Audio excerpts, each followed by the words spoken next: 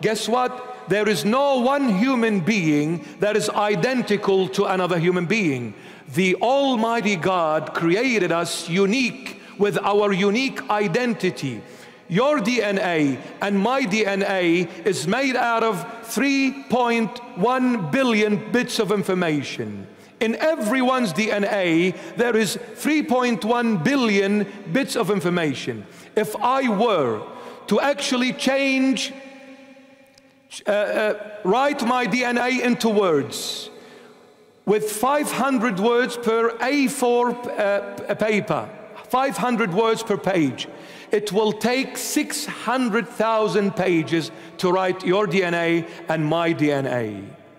600,000 pages, 500 words per page. You put all the encyclopedias of the world together, they will get nowhere near your DNA. You have the greatest encyclopedia ever to exist inside of you. And out of the 7-point-something billion people that live on the face of this planet as we speak, there is no one's fingerprint that is identical to the other one.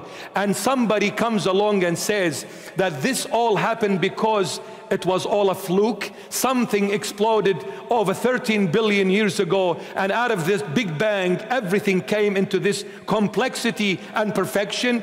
Get alive. Get alive.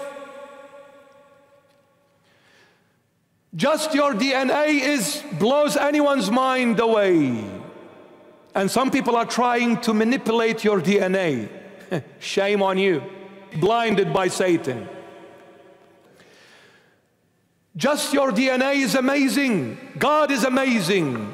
The Creator is amazing. Elohim is incredible. So perfect universe, so complex universe, and you're telling me there is no God?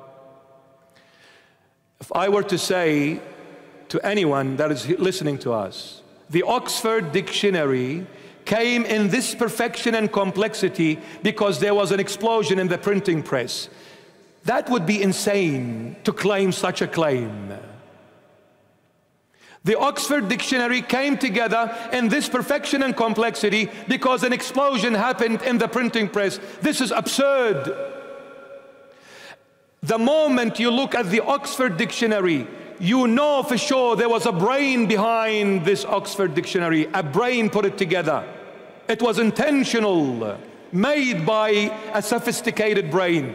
How much more this complex universe that has come in this perfection and complexity, how much more does this brain, this universe has a brain behind it that put it together. This brain we call, or the Holy Bible calls that brain, God.